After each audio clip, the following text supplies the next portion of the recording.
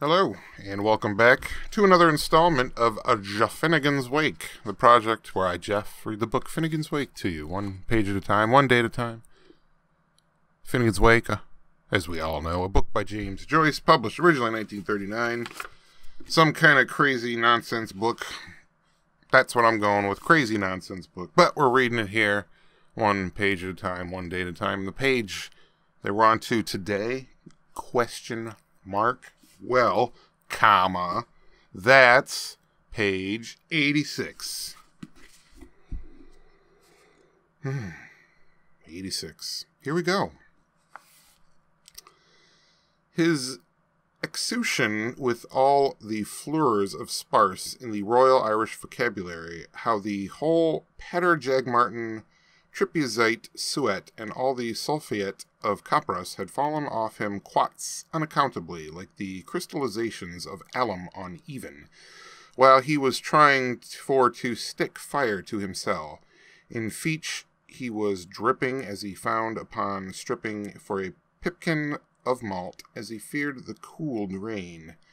It was attempted by the Crown, P.C. Robort, to show that King Alois Crowbar, once known as Melecky, impersonating a climbing boy, rubbed some pixies of any luvial peatsmoor o'er his face, plucks and pusses, with a klein toof, as the best means of disguising himself, and was to the middle white fair in Mudford of a Thursday, feist of peeler and pole, under the ill-assumed names of Tykingfest and Rabwork, picked by him and Anthony, out of a telephone book, allegedly with a pedigree pig, unlicensed, and a hyacinth.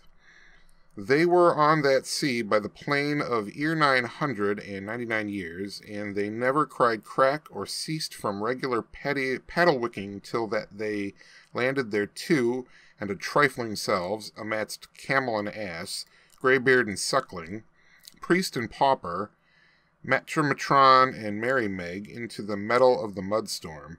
The gathering, convened by the Irish agricultural and prepostoral organizations to help the Irish muck to look his brother Dane in the face and attend thanks to Larry by large numbers of Christy and Jews totems, to spite of the deluge, was distinctly of a scattery kind, when the ballybricken he could get no good of, after cock-o'-the-walking through a few fancy-fought, mains ate some of the doorweg, the pikey later selling the gentleman rate payer, because she, Francie's sister, that is to say, ate a whole side of his, the animal's sty, on a struggle street, kissed a Troya, in order to pay off, hiss or lick, 6 doubloons 15 arrears of his, the villain's not the rumbler's rent.